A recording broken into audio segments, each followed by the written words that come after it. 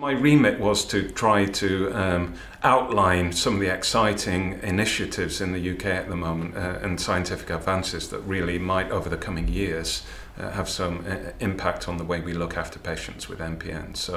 So I started off by outlining some interesting research from the University of Sheffield that had actually originated in research on fruit flies, Drosophila. And what they've been doing is trying to work out how the JAK2 gene, which everyone knows about in the MPN field, might be targeted using different approaches, and in particular using drugs or compounds that are already available rather than completely new treatments. And what they found in that research is that a very old-fashioned, if you like, treatment called methotrexate that is used quite widely in tens of thousands of people to treat conditions such as rheumatoid arthritis, they found that that treatment was in fact quite a potent JAK2 inhibitor.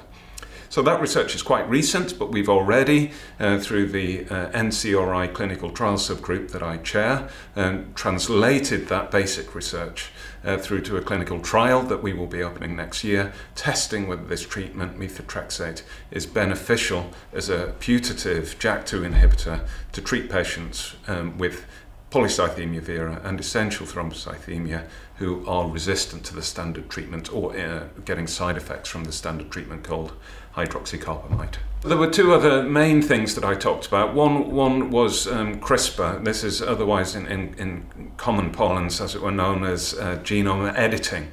So this is really a very recent advance that there's a huge amount of interest in at the moment. So this is a new technology, again something that's arisen out of very what I would call basic research in bacteria, understanding how bacteria have an immune system to protect themselves against virus infections. And the people studying that system actually found out that they could use the same system that bacteria use to edit the genome in human cells. So that basically means you can now, for the first time really, correct genetic abnormalities carried in cells. So that might mean in MPN patients, for instance, you might be able to correct the JAK2 mutation or the calreticulin mutation with the idea that you might be able to restore the cells back to normal.